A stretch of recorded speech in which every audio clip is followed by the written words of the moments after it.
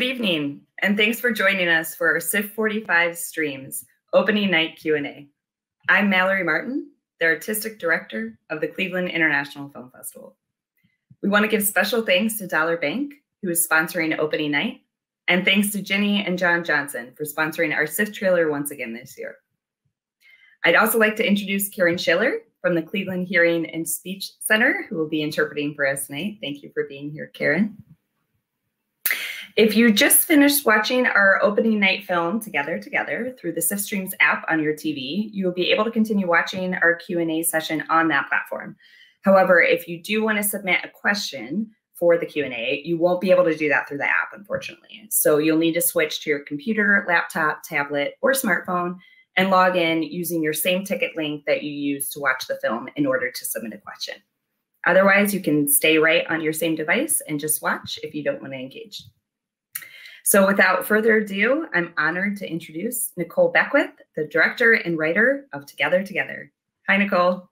Hi, thank you so much for having me. Hi, hello, everyone. Thank you so much for being here. So let's get started. I have some questions to ask you at the beginning, and then we'll start taking questions from the audience in a little bit too.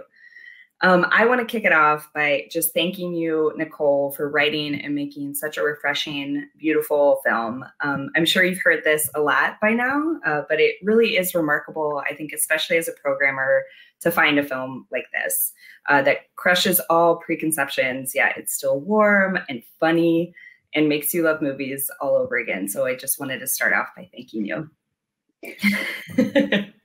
Well, now I'm just gonna cry to the whole thing. Thank you for saying that. It's so hard to take in the enormity of the emotional space that holds. But thank you. Yeah, no, of course. I promise not to try to make you cry too much. But I'm actually going to steal your thunder here a little bit because I want to say that when I watched your film intro Q&A, I think it was like at Sundance, a little bit that you did before the film even started, long before I knew that we'd be playing it at CIFF, I wrote down something that you said because I loved it so much. You said that you wanted to write something that was a divergence from forever being an ingredient to happily ever after. And if you were going to say that, I apologize because I just stole it from you. But it really made me just fall in love with your movie before I even watched it. And I wrote it down in my phone after you said it. And I was like, if we get to share this film with our audience, I want to share that with them for sure, because I just thought that was so beautiful and so fresh. So I'd really like to hear first about the script, which is where it all starts, right?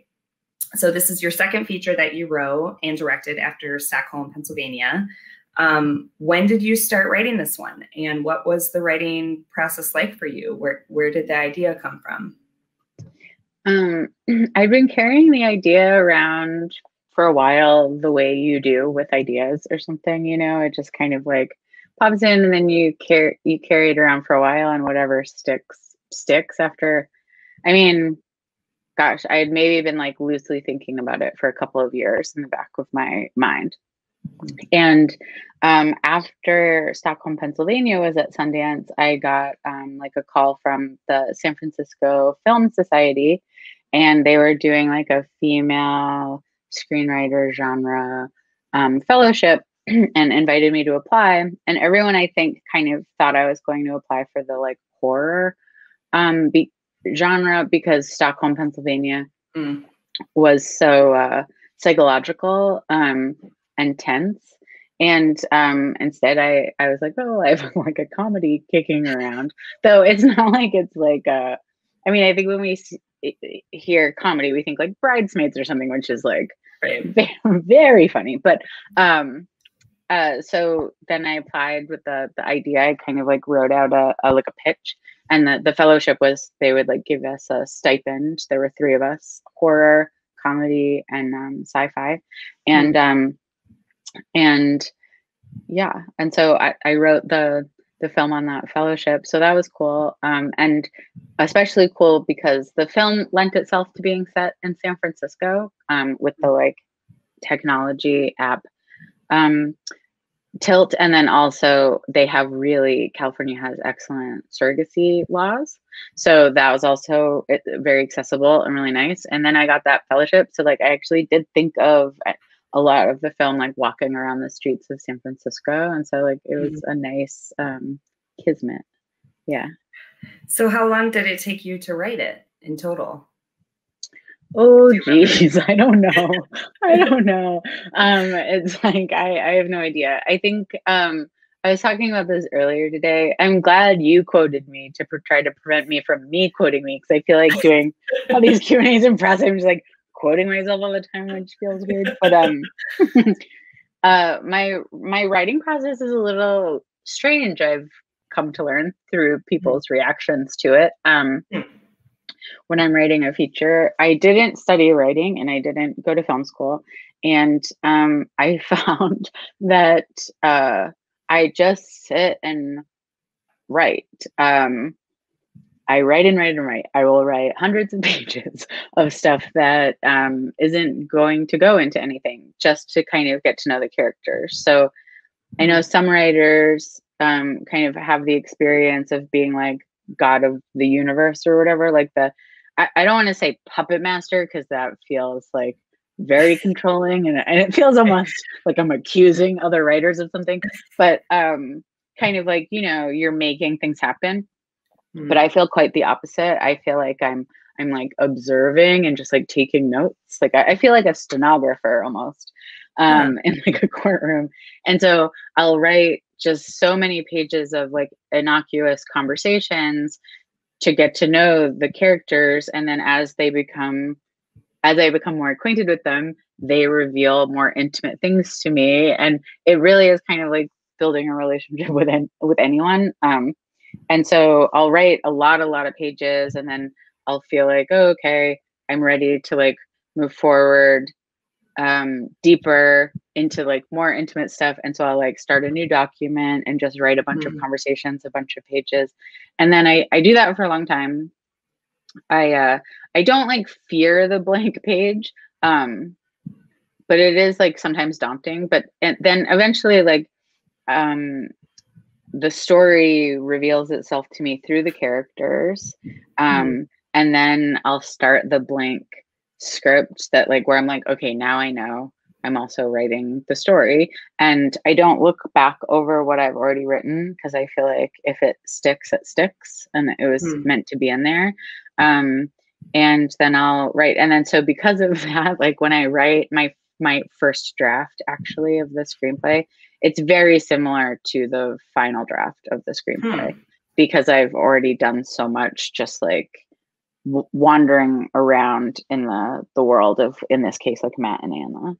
Yeah, that's fascinating that you say that too, because I think it's reflective in the outcome of the film in some ways too, because I think it is very character driven, and I almost feel like that's kind of how I, as a viewer, that's how I watched the film too, is I just learned to get to know them before even learning their story in a way. So I love that that's your writing process. That's great. It also sounds maddening, like to have to write that many pages too, I think, but I think it's kind of nice. It's nice. Yeah. It's like, I mean, especially in, you know, quarantine, it's like, right. Let me blast out of here. And like, you know, I just recently wrote a scene for something else that's like literally 15 pages just of a family in an Olive Garden parking lot trying to figure out like who's taking whose car.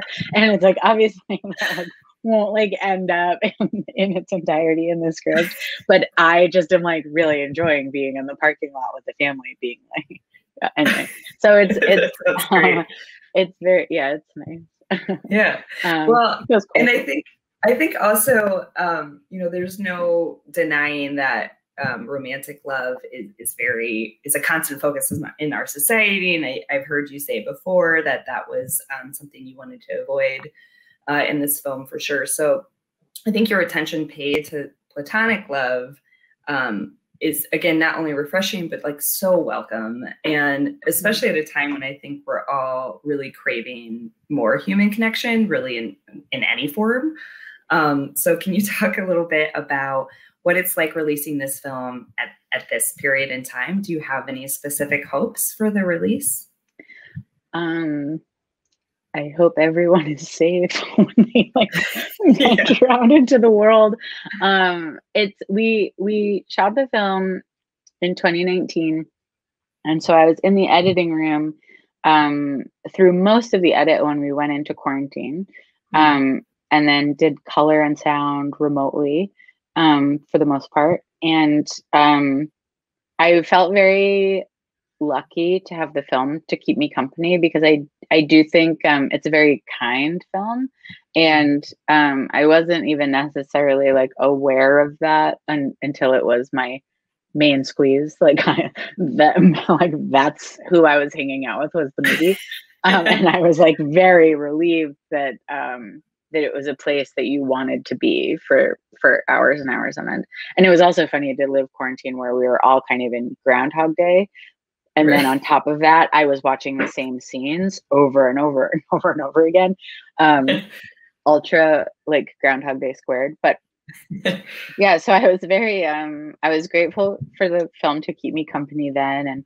And similarly, like when we were at Sundance and digital and all still very locked down, and like vaccines were like whispering about, but we still weren't necessarily like, we didn't have this like Biden timeline in place, kind of. So it was nice again to be able to share the film in the echo chamber of quarantine in that way. And then now, I mean, we release April 23rd, and it's like for a lot of people, I think it'll be the first movie they see in a movie theater, which is so crazy. And it's also just like funny, like the name of the movie, like just being like the whole idea of being together. So it's really it feels like strangely appropriate, kind of.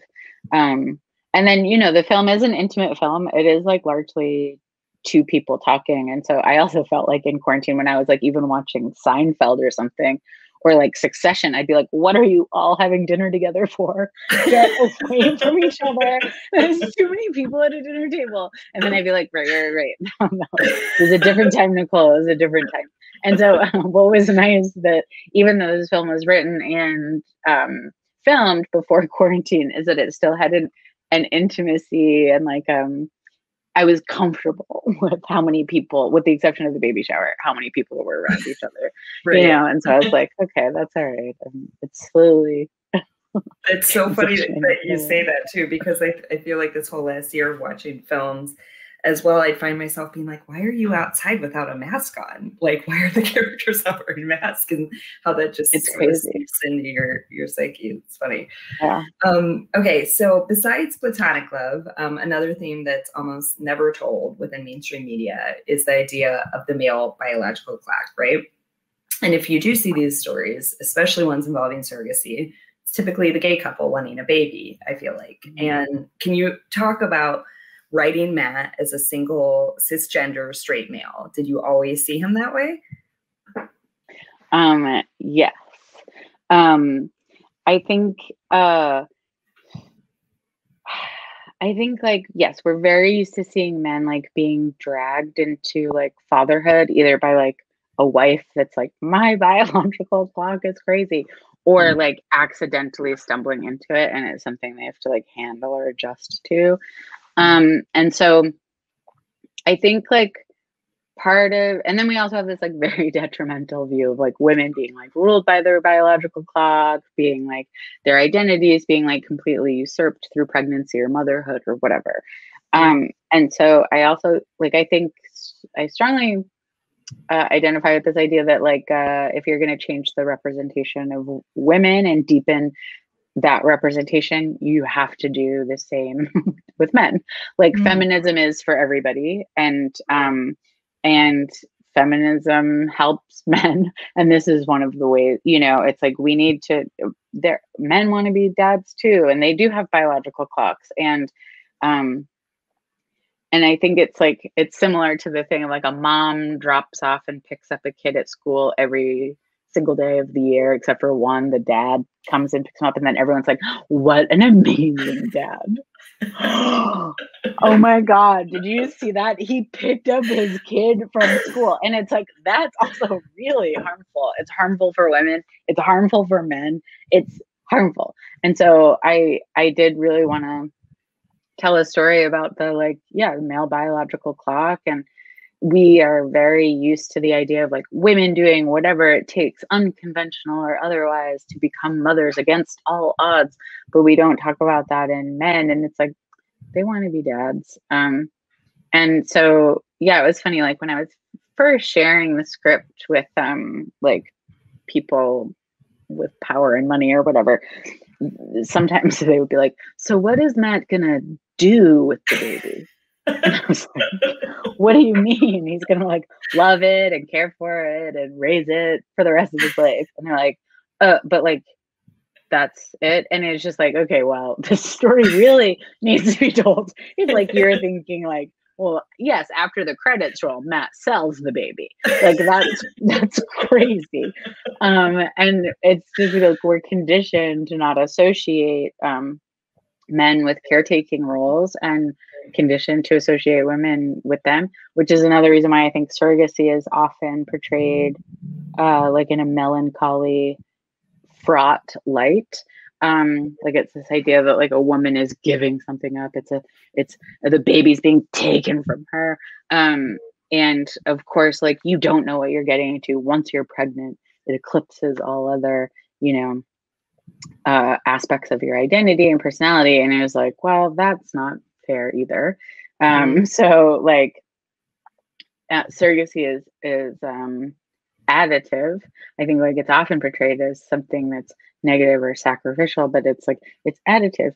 Here's a person that didn't exist. Like here's a baby that's added to the world. Here's a family created where it's positive as well. Like there's a whole part of that, and I think it's still very stigmatized. And I think part of that must be runoff from mainstream or like popular cultural depiction of surrogacy stories as being fraught. And I understand it. How delicious the drama. Like it's like I get it, and I'm not saying that doesn't exist, but I think like you have to shine a light on the other end of things, especially as it's becoming more and more part of the way families are made. Right. Yeah, and thank you so much for doing that.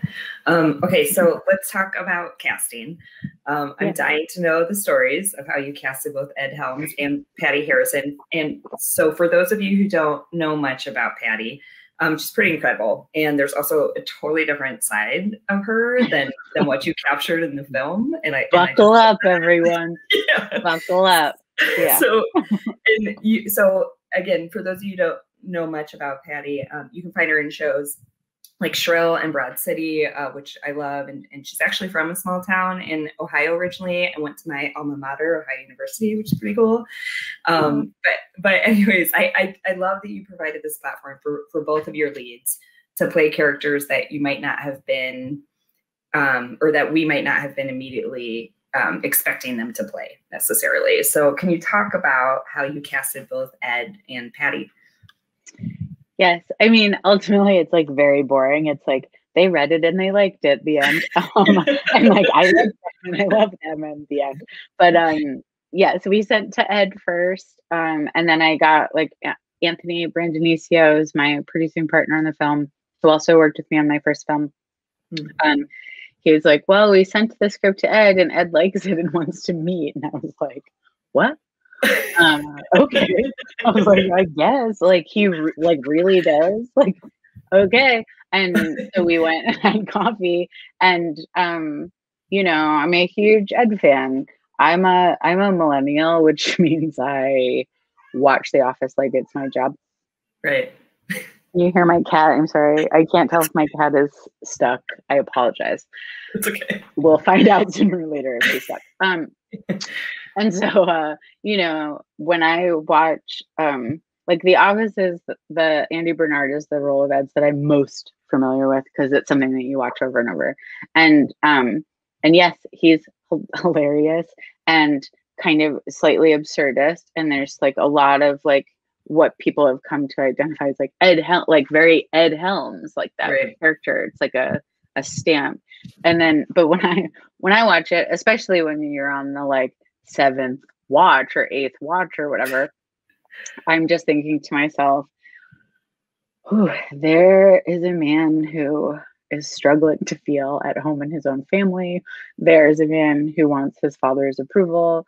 Here is someone who was accepted to Cornell. However, a nepotism played into that. But that nepotism also made him feel more connected to Cornell because he doesn't feel connected to his family. And then like, that's all about his potential. But now here he is moving into this part of his life where you can't live off potential, and he's struggling, and there's so much humanity and vulnerability in there. And I cry with Andy all the time. And I was just, Ed has this magic power of imbuing such raw, beautiful, vulnerable humanity to any part, no matter how big the swings on screen are. It's all really rooted. And so I was really drawn to this idea of like, well, what if we take that and put that in the front seat and the other stuff in the back seat? And he did it so beautifully. I mean, I love Matt. I love Matt so much. And working with Ed was wonderful. And our first conversations about this were wonderful. And I also so appreciated, like, I really was appreciative that, he's done big fancy projects, and he works a lot, and he's Ed Helms. And, Right. And then here I was like, oh, hi, I made one other movie. And it was also like a psychological drama and like drastically different in tone than the movie you just read of mine. But I'm going to make this movie too. And he was just like, yes, like he watched the first movie, I assume, and could see that I knew how to make a movie, and then read the script and could see, it's just like, I think sometimes when you are talking with people, like a lot of people, they can only go 1-to-1. It's like, but that's so different from what you're doing, or, they just want someone to do the same thing all the time. And Ed really isn't like that. He just saw immediately, we were just two brains, two hearts having a conversation, and really clicked. And he was such a wonderful collaborator. And so I think like 20 minutes into our first coffee, we were like, well, obviously we're doing this together. Like, it was very easy. It was insanely easy. So that was glorious. And then, with like the power of Ed, then I was like, well, maybe we can take some, swings with Anna. 'Cause I would really love, to, like, I felt like, in a way, like, not as extreme, but it's kind of like here, giving Ed this space to do something different and more grounded and more like emotionally like raw and available was great. And then I was like, and what if we also get to like gift people with like this other unexpected performance from an actor that they might not know as well as, someone who's like just beginning. And that just is like a treasure. And I had, I think I was in a writer's room at the time, working in a writer's room, and I'd been talking about like, I'm trying to find my Anna or whatever. And someone's, I think, mentioned Patty's name, like, oh, do you know Patty Harrison? So I Googled, thank you, internet, and saw her Tonight Show appearance, which was like this iconic Tonight Show appearance. And as soon as I saw the Tonight Show appearance, I was like, oh yeah, there's Anna. And so then watched High Maintenance and watched A Simple Favor. She has a very funny scene in A Simple Favor.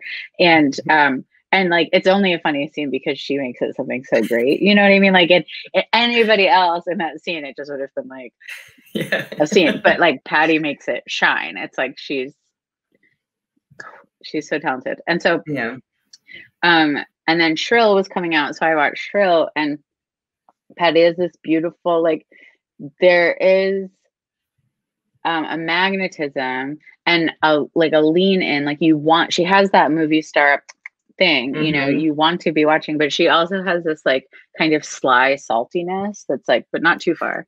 And that's exactly what Anna needs, that is Anna. And I don't think that that's something that you can necessarily, like, as a director, like, give as a direction. Like be really open, but also kind of closed. Like it's an impossible thing to communicate unless it's intrinsically like already in the orbit of what's happening with that person. So it was like, so I watched those things and I listened to podcasts and watched interviews, because I like to watch interviews with people as much as I like to watch their other work, because I think like you get a feel for them a little bit, like that's the toolbox or whatever, like that's what's kicking around ready to be summoned up and reshaped. And so and then we sent the script to Patty and we went and had coffee, and it was like a very a really easy click, and she's very thoughtful and wonderful and so funny, and it was exciting to think, because like, you know, it was a different genre for me in film, or like a different tone. And so it was like we were kind of adventuring on this shift together. Like she'd never delivered an earnest performance, she said, and she'd never been cast in like a vulnerable, you know, just like a non-performative role. And that is terrifying.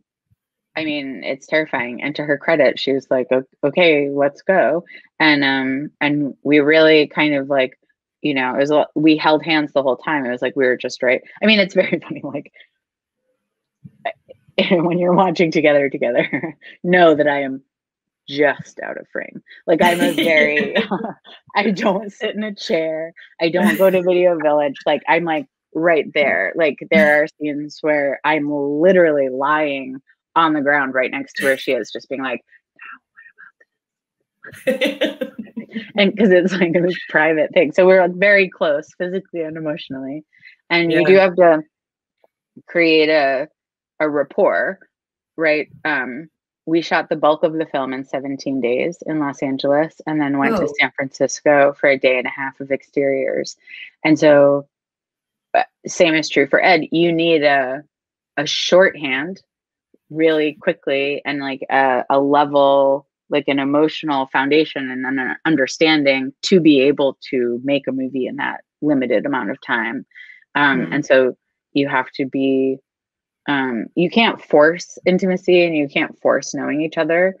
But you can be open to it. You can just be like, everything's open over here. So like we all have a VIP pass to like move around and reveal things about ourselves and each other, and just like have this space where you can make something emotional. And they were both really game for that. And it shows. I think that yeah, we had a really wonderful experience together. To speak for them, they loved it. I imagine that they did very much. I think that you can tell even just in the film. And I love what you said about Patty, because you're totally right. She does have a magnetism to her. And I remember the first time I saw her in something, I was like, whoa, who is that? You know? So yeah. I think that was perfect casting. So we have a couple questions coming in from the audience too. So I'm going to turn to some of those. So Aaron, first of all, says, I don't think I've seen a film that examines platonic love with such wit and empathy since When Harry Met Sally, although that film ends differently. Did you have any films that you looked to for inspiration, even if it was just for conventions or scenes you wanted to subvert? It's a great question. When Harry Met Sally is a wonderful reference, even though it does end differently. I remember my mom, I mean, this is a tangent, but my mom was like, men and women can't be friends. Well, let me prove it to you. And she made me watch When Harry Met Sally, because I had a bunch of friends that were guys, and she was like, none of them are friends with you. We're going to watch the movie. But I do really love that movie. And Nora Ephron, I mean, Nora Ephron is someone, movies that we looked to, even though she is telling stories of romantic love, there is like a warmth and a kindness to her movies. And we wanted the film to feel both new and like of the now, but also kind of not necessarily nostalgic, but timeless in the merging of nostalgia and nowness, if that makes sense. And so yeah, Nora Ephron was definitely I mean, what a genius. So those films we looked to, and even that's reflected in the score. Like those scores are standard piano. And so I knew I wanted a piano score because of that, but also wanted to make it, didn't want to do standards, wanted to make it new. Yeah. So, I mean, funnily in asking that question, they also answered it. Yeah. And, you know, I don't want to talk about Woody Allen, but obviously like there's a little bit of that in there. And, you know, because he ruined everything. And I just I wanted to be like, no, this can happen, but a movie can be kind and not gross. Right. And so just those types of like 70s, 80s, 90s, two-handers basically, or, you know, yeah. So that's what. That's great. That's great. We also have a question from Beth. Anna was so intuitive and wise beyond her years, mainly due to teaching us older folks wisdoms. Where did you find her knowledge, research, i.e. interviewing versus personal experience, and why don't I know as much? Interesting. So I think, so she's saying, where did you, and I think in the writing of Anna is what she's asking, is how, well, you write her to be so wise beyond her years, I think. Because I'm wise beyond my years. No, I think so. Like Anna's story, I don't want to say backstory, but the parts of Anna's life that we don't see on camera, where she had this teenage pregnancy, and I wrote a long, like for both Ed and Patty, I wrote like long essays or whatever about the life of Matt up until the moment the movie starts, and Anna up until the moment the movie starts. And I did do a lot of research actually on what that experience of teenage pregnancy would have been for her in the state that I imagined she was from. And, you know, I picked her town, and I figured out the mileage between Planned Parenthoods and all of the stuff. And then, so in the things that's not in the film, Anna was pregnant and wanted to have an abortion in that state. Her family would have had a parent or guardian would have had to co-sign for that abortion. They refused. So she remained pregnant into the third trimester, whereupon she turned 18 and then was able to sign the adoption papers on her own. What a difficult thing to experience. And so I think that's where a lot of Anna's wisdom comes from, is having to assert independence from her family in a kind of traumatic and brutal, but very necessary and self-affirming way, so young. And in having her life as she imagined it derailed so early on, and then for her to have to try to play catch up to that point without the support of her family, without a support system. So then from that moment on, she was also her only advocate. And I think that just wisens you up. I also think that that's why she's very level. I see Anna as very level, even when she's having a massive emotional experience. She's very, she's close to herself, because that's her best protection in the way that she's moved through the world. I also do think, controversial hot take, younger people are smarter. We need to listen to them. I think like it's, you'd have to listen, and then you'll be smarter. It's like, yes, there's a lot of like wisdom and that comes through experience, comes through age, comes from history, yes, but there is equally important and vital to the evolution of moving on in our lives and growing as people, and listening to the people who are coming after us, generationally, because we're so mired in the struggles of our own generation, so that we could get things to the point that the younger generation comes in, and then they are looking at a different landscape, and they're going to see different things and address different things, fix different things. And we have to pay attention to that. And again and again and again, even if it's like, that sounds crazy to me.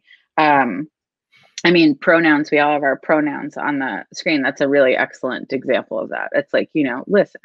And so I think that's also partly why she's so wise, is she went through this really massive experience, and she's also 26. So listen up. Yeah. No, I love that. And I feel like I have more meaning behind now too, that the scene of when Matt and Anna ask each other, why are you alone? And I love that extra context that you just gave us to that too. Okay, we have one more question from Dylan. So Dylan's saying the use of color, particularly when Matt and Anna are in the nursery picking a paint color, which is one of my favorite scenes. I love, by the way, that that's the poster for the film. It evoked a lot of meaning. So can you speak to the choices behind some of the colors in the film? Oh, yes, I can. I love color, and I love design. I love working with costume designers and production designers, and of course the DP. And cat chaos. I'm so sorry. And so we had this green color that's in the script, the dusty blue green that they choose. And so I knew I wanted that to kind of be not like super hitting the nail on the head or whatever, but to be the color of their two color stories combined. So Matt lives in a lot of like dark, like he has that dark forest teal fleece he wears all the time, and he has the colors come up in his apartment and in his clothes a lot. And then Anna has like this slightly lighter color palette, and yeah, that we bringing their blues and their greens together, we get that blue green.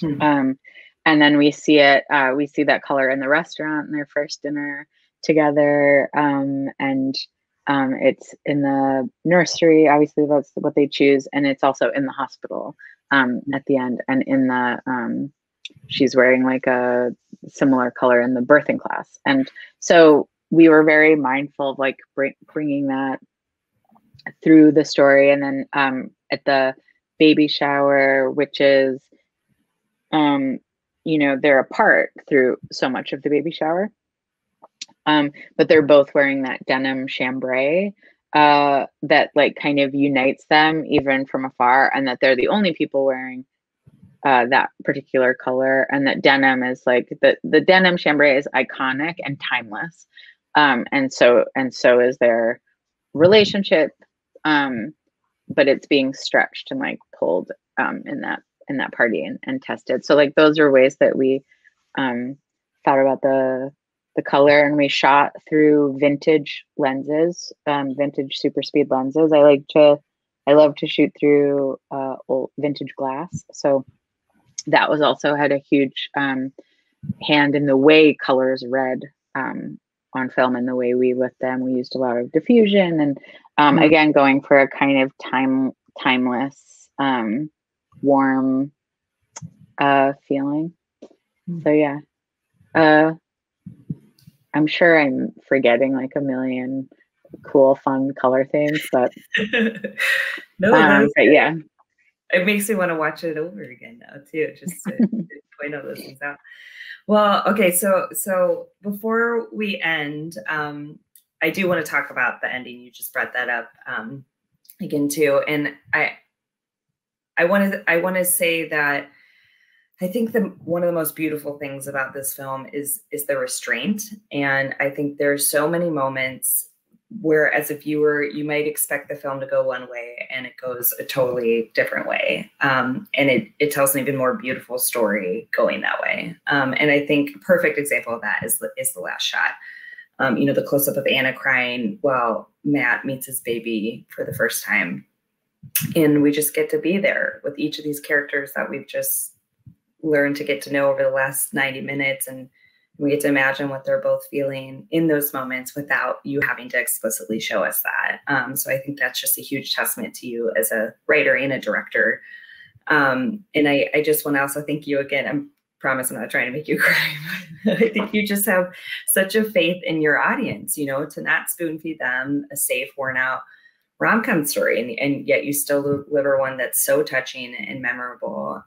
So thank you again for making such a beautiful film that you shared with us. And I think it's just the perfect way for us to kick off our festival this year, Nikole. So thank you. Thank you. Thank you. Thank you so much. Thank you. Thank you. I am going to cry. When you live alone in quarantine and then you have these, like I'm with cats all day and then I talk to you and it's like serotonin, dopamine, like going off my head, like my heart. So yes, thank you. This is the largest emotional experience I've had in a minute. So thank you. Oh, all right. Well, I think that is all the time we have, unfortunately, for tonight. Thank you to everybody who submitted questions. Thank you again to Nikole Beckwith for joining us tonight and for sharing this beautiful film with us. I just want to say a special thanks to Karen, again, our interpreter, and a big thank you to our audience for sharing this special night with us. We wouldn't be here without your ongoing support to bring film home. Please consider contributing to our challenge match to support the future of our festival. Our goal is to reach $145,000 this year, and we're so grateful for any amount that you're able to give. To donate, please visit clevelandfilm.org/donate. With that, please stay safe, stay healthy, and enjoy the festival.